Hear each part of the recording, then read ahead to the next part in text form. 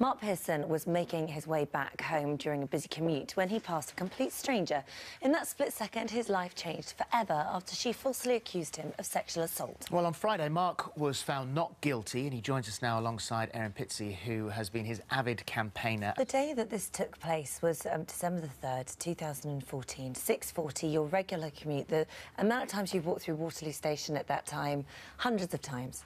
Do you actually remember that day in particular? No, nothing. It was just an ordinary day going home from work.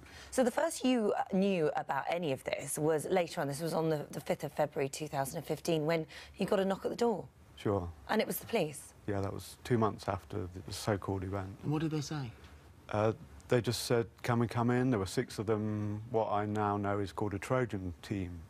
And they go around London picking people up who are wanted by the police, the transport police.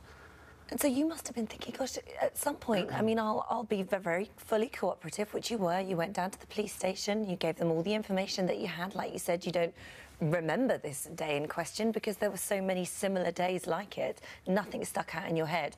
And you must have been just thinking at this point, common sense will prevail. Surely they'll realise that they have got the wrong person. I mean, I had the option not to say anything. My solicitor, the duty solicitor, said you could either say no comment or you could be fully cooperative, which is what I did, because any normal person would assume that common sense would prevail. They would look at the CCTV footage which they had, compare that with what the woman was saying, and conclude that it was preposterous. It was just nonsense what she was saying. So it's 4 months after that that you were then phoned by your solicitor and he said, you're going to be charged. Yeah. And then this is going to go to court. That was the worst day of my life. And there were no witnesses. There was no forensic evidence to this. No. The biggest bit of evidence that they actually had was the CCTV footage. And now, in her statement that she gave to the police, it was 2 to 3 seconds that this moment happened on passing. Well, she said she's a well-known actress in her 60s. And claimed that you sexually assaulted her penetratively for 2 or 3 seconds, and this was followed, she insisted, by a violent blow to her left shoulder. And since this has all come to light, and we've all seen the CCTV footage, it is impossible for that to have happened. It totally contradicts what she's saying. And what I don't understand is why the CPS, even the police, didn't see that. I mean, I hold the CPS more responsible because we actually had the CCTV footage analysed by an expert at Warwick University, a guy called Jacob Blythe, who I thank, and the CPS still proceeded with the trial. The CPS have said in their statement there was sufficient evidence for this case to proceed to court and progress to a trial.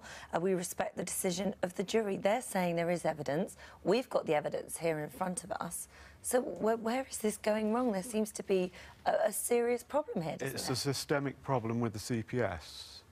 There's something gone radically wrong with their processes. Well, on analysis of that CCTV footage, you didn't break stride. You passed her, possibly without even brushing her. You passed her in half a second. Sure. And yet all of this is supposed to have taken place. You have a bag. You've got your hand on the strap with your right hand, I think, and then your left hand you're carrying a newspaper. So you must have thought, even if I had more time, logistically, it's not possible to do what she accused me of. I would have to have walked forwards while leaning backwards. So what's this done to you then? Because, I mean, you've lived with this for a year. You've been named. She remains anonymous, not named at all. So as a person, as a man, how does this feel to be accused of something that you haven't done? I should have remained anonymous as well, although I chose eventually to give my name to the newspapers because I wanted to publicise this to stop it happening to other people. It should never have happened to me, and for all I know, it's happening to other people right now. Well, it took the jury 90 minutes to decide, 9 women, 3 men, to reach their verdict and to reject her story. Erin, you're a campaigner for women's issues. You started the first domestic... the first refuge, yes, in the world. Centre in the world. But this time you're on the side of the man. Oh, no, I've always said it's generational family violence. It affects both men and women, particularly children. And in a case like this, we had a mutual friend. I didn't know Mark a year ago. We had a mutual friend, and she suggested that he phone me for help. And when he came to see me, I was terribly worried about him because he was in such a state of shock. And people die, they commit suicide in situations like this. And you had to have help, didn't you? You had to go to the doctor. I had therapy myself. I'm not surprised. No, I'm not surprised. And looking at that evidence, what conclusion did you come to? Well, I knew from the beginning, as soon as he told me what happened, it's a false allegation. And one of the problems is that the police, and I've been on other cases where they've said that they don't have the right to drop things. Anything to do with sex or sexual abuse and rape has to go to the CPS. And the CPS have unfortunately, a very, very jaundiced look at anything to do with men. And I've been watching men targeted now for several years, dragged through the courts, humiliated and really persecuted.